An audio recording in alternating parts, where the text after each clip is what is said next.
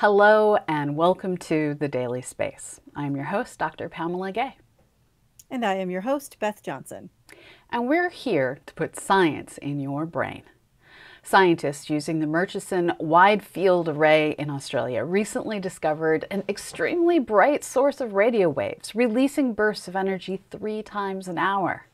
That timing makes the object behave unlike anything else seen to date, leaving the research team with a new mystery to unravel. Plus, everything else is about water today, all over the solar system. And we present this week's What's Up segment. Did you get a telescope for the holidays? We can help you get started. Before we begin the show, however, let's take one moment to honor the brave men and women who lost their lives in the advancement of space and science, the crews of Apollo 1 and the space shuttles Challenger and Columbia, because today is January 27th, NASA's Day of Remembrance.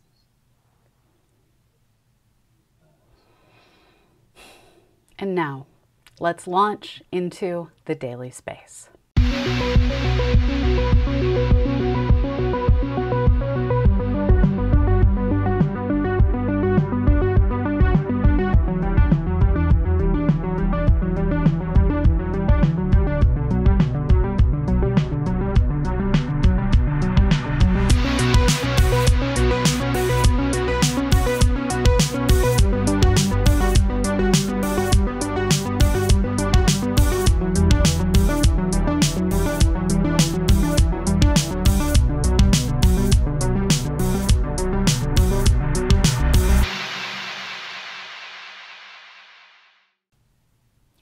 As humans, we really struggle to understand the expansiveness of time.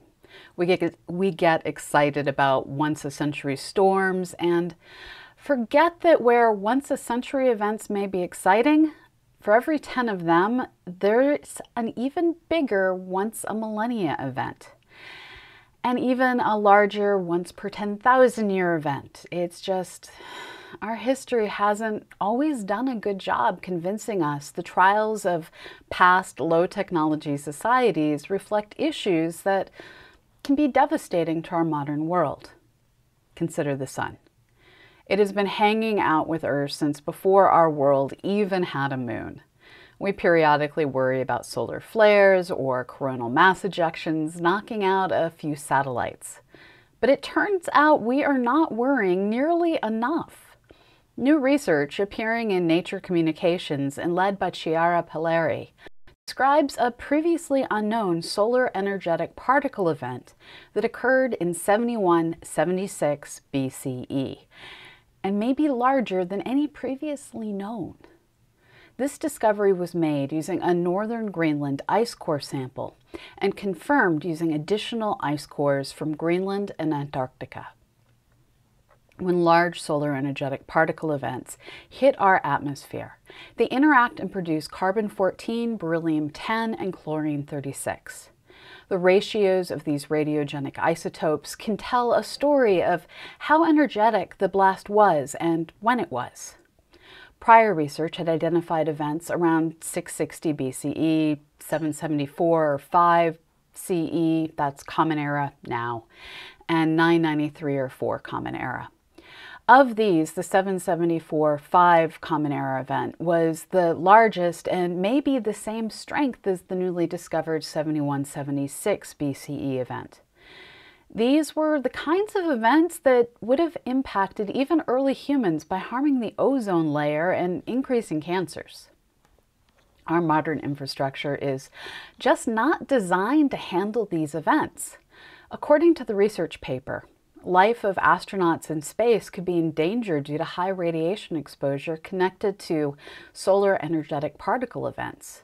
Further, they can have serious repercussions on communication and power systems, satellite life expectancy, and aircraft operations. Past, much smaller storms have taken down power grids in Canada, permanently damaged transformers in South Africa, and wreaked havoc on global communications.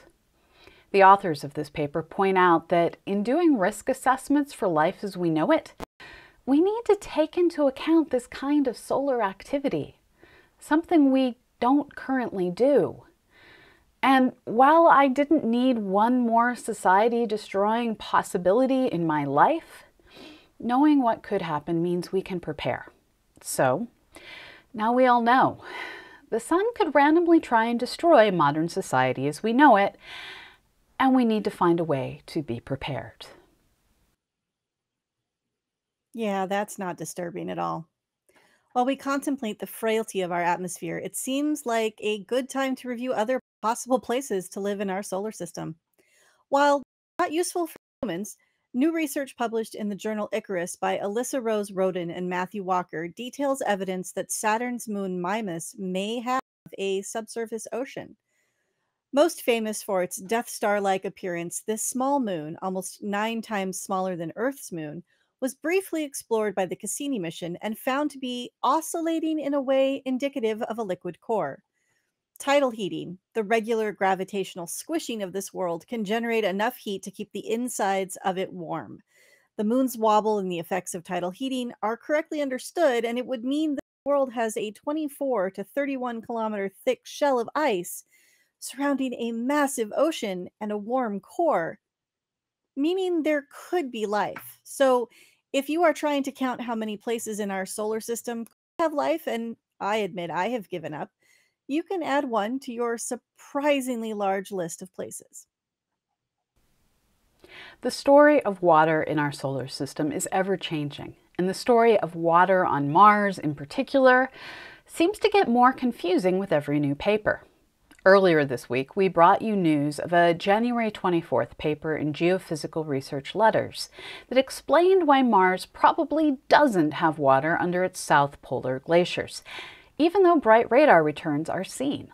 According to that paper, led by Cyril Grima and published, as I said, in Geophysical Research Letters, bright radar returns from under Mars' south polar ice cap is from lava rock, and not water. Yesterday, January 26th, we got early access to a paper that will be published on February 1 in Earth and Planetary Science Letters, describing lab experiments run to determine what kinds of salty water and water sediment configurations could exist under Mars' south polar glaciers. As laboratory geophysicist David Stillman explains, the exotic salts that we know exist on Mars have amazing antifreeze properties, allowing brines to remain liquid down to minus 103 degrees Fahrenheit. We studied these salts in our lab to understand how they would respond to radar. So we are now in the position of having one research paper that says the bright radar returns that folks originally thought were water are almost definitely not water, and another paper saying, but if it is water, this is how it could exist. And that is kind of neat. Well, it's possible there could be lakes of deadly perchlorates or chloride brines. Stillman explains these brines could exist between the grains of ice or sediments and are enough to exhibit a strong dielectric response. This is similar to how seawater saturates grains of sand at the shoreline, or how flavoring permeates a slushy, but at minus 103 degrees Fahrenheit, below a mile of ice, near the South Pole of Mars. So, good job, everyone. Can we please get a drilling rig on Mars? I think we may need to do some digging to understand exactly what is going on. On top of trying to figure out if Mars currently has liquid water somewhere, scientists are also trying to answer the question of how long liquid water was on Mars and when it disappeared or went underground. We know there was water. There are river and stream channels, gullies, and even sedimentary rocks on Mars that tell us there was water. Previous estimates had the disappearance dating back about 3 billion years.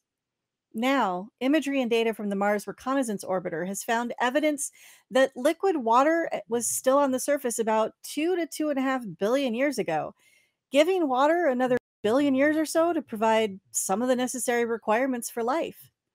And they found this evidence by looking at salt deposits left behind in the depressions of long ago ponds on volcanic plains. The scientists analyzed images by counting craters, which tells us how old the terrain is. More craters equals older terrain underneath. And from their crater counts, they derive the approximate age of the volcanic plains, which means the ponds had to be younger than that. Pretty cool, huh? Our Mars missions are working hard, day after day, year after year, to collect amazing data. This work was published in AGU Advances with lead author Ellen Leask. After the break, we'll be back to talk about a newly discovered transient radio source, and then later on in the show, this week's What's Up will help you get started with that new telescope you got for the holidays. A lot of science boils down to someone, often a student, looking at some data and someone saying something that can be translated to, "Oh, that's weird." And then a bunch of folks get involved and a paper is published. A few years later, it starts to be well understood, and if the original researchers are lucky, they may get some cool awards for their 1-2 punch of being lucky enough to look in the right place or right data set and to recognize something worth recognizing is in front of them. Yesterday, a breaking news story beautifully followed the script. Honor student Tyrone O'Doherty wrote some data reduction routines to look for transient phenomena that come and go in the sky. This kind of software is pretty common for optical and infrared telescopes that search out supernova and other events. But O'Doherty was using radio data from the Murchison Widefield Array, which looks at the sky in longer wavelengths that earlier telescopes have generally just not explored.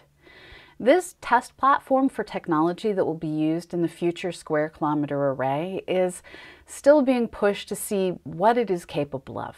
And this is where an honors student and some new software comes into play. While doing a look-see through archival data, O'Doherty spotted a breathtakingly bright source, or at least a source bright in the not well explored color of radio light Murchison observes. Oddly, this source would turn on for 30 to 60 seconds every roughly 20 minutes over several hours, and then it would turn off. Or they got unlucky and the telescope just wasn't looking during the 30 to 60 seconds the object was turned on. In the journal Nature, in a paper led by Natasha Hurley-Walker, the collaboration writes, "At the time of writing, the MWA has been in operation for 8 years, and this source was only found to be active for 2 months in that time." And they go on to describe how that implies the object is active 2% of the time, or 60 days out of the 3,000 searched. And this brings me to my new favorite published sentence. This work looked at archival data, so the time sampling they had was at the whim of when other people were looking in that part of the sky for whatever reason. And the telescope wasn't making continuous observations. This led them to write, "Alternatively, we could assume that the source was active any time that we have not thoroughly searched the data, and with the cooperation of a conspiratorial universe, the duty cycle can trend towards 100%. So, summarizing, a student, who is now a PhD student, wrote software to look for things that aren't constant, and found something weird in pre-existing data, and because it was archival data, I can tell you the object is flashing possibly 2% of the time. It possibly only flashed during one 60-day window that happened to be observed, or is flashing all the time and we're really unlucky." Mysteries are fun, and I expect folks are going to try and sort out how to keep a more steady eye or telescope on this particular mystery. Exactly what it is will require more data, but early predictions hint at this being a slow rotating magnetar, a kind of neutron star with an extremely strong magnetic field. These are different from generic pulsars, and it has been predicted that out there somewhere these slow rotating things should be sending out radio emission. We just didn't think one would turn out to be just 4,000 light years away and be so bright. Yes, this object is just 4,000 light years away. This is going to be an object to follow. Sadly, as close as it is, this is not something my backyard telescope and I can see. But this is a reminder that if you look at the bright star Sirius, you're also looking at its little white dwarf neighbor. Compact stars are cool, even if we can't see them directly. Need to learn how to use your scope a bit better? We got you covered. After the break, we'll be back with a segment on observing with your backyard scope and how to get its finder scope finding cool night sky objects. Stay tuned. So you got a telescope for Christmas. Or maybe you got one years ago and it's done nothing but collect dust in a corner ever since. That's a shame because most telescopes aren't hard to use. Over the course of the next few weeks, our What's Up segments will walk you through the steps so that you can take your telescope under the stars and look up and enjoy it. One of the things beginners struggle with is not seeing the object they're trying to view in the eyepiece, despite it being centered in the finder scope. So this week, I'm going to teach you how to align your finder scope. The finder scope is a smaller telescope on your main telescope with a wider field of view that helps you locate objects in the night sky. Once you've assembled your new telescope, you need to align the finder scope with the main telescope. But first, let's talk about the most common types of finder scopes so you know what kind you have and its advantages and disadvantages. Finder scopes come in two major types, straight through and right angle. The average beginner telescope comes with a very small straight through finder scope or red dot finder, a type of straight through finder scope that has a little red dot in the middle of the field of view. Straight through finders can be harder to use except at low angles to the horizon because after a while your neck will hurt from straining to look through them. Another disadvantage is the view is reversed left to right compared to your eyes, which may be confusing. One advantage is that the eyepiece of the straight finder scope points in the same direction as the main scope, unlike some of the other styles of finder scopes. Another common type is the right angle correct image finder scope. As the name suggests, it has an eyepiece that is at a right angle to the finder scope body. This type of finder scope is easier on your body because you usually don't need to contort yourself to look along the telescope axes. Right angle finder scopes mainly come in one type, correct image, which means they contain optics to flip the image so that it matches your eye's view. You can have either or both of these types of finder scopes installed on your telescope at the same time with a special adapter. Most people do this since the two types are good for different things. There are other types of finder scopes that are more specialized. One of these is the Telrad.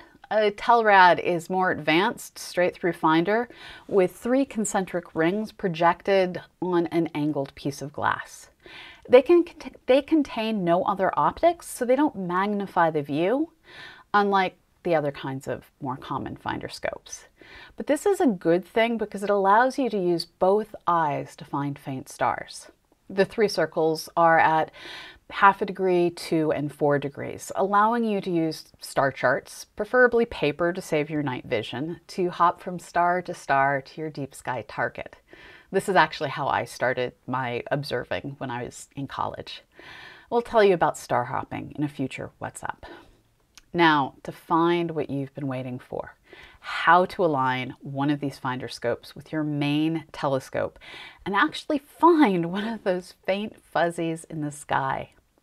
The main principle of aligning the finder scope is to start by aligning with things that are close to you and repeating the process with things that are further and further away so that objects in the finder scope will be visible through the eyepiece, even at higher magnifications. The first step is to sight along the telescope at a stationary object, like a tree in the distance, so that the object is roughly in the eyepiece. Finding an object far enough away for this can be a challenge, particularly in suburban environments. Nevertheless, center it in the eyepiece, then look at the finder scope. The finder scope will have 2 or 3 adjustment knobs or screws, which may require a screwdriver to be adjusted. Experiment with how the knobs or screws affect the alignment, and make adjustments so that the reticle, those lines in your view through the finder scope, are centered on the target in the distance. This is the basic process for aligning the finder scope. You should repeat this process with something that is further away, since the finder scope is roughly aligned from the first step. You can align it with the moon, for instance. Center the moon in the telescope eyepiece, and then realign the finder scope so that the center is aimed at the same point on the moon as the main scope. Finally, repeat this process on a star for the most accurate alignment. Once you've taken these steps, you're ready to look at something else in the sky. So take that telescope, go outside, and look up.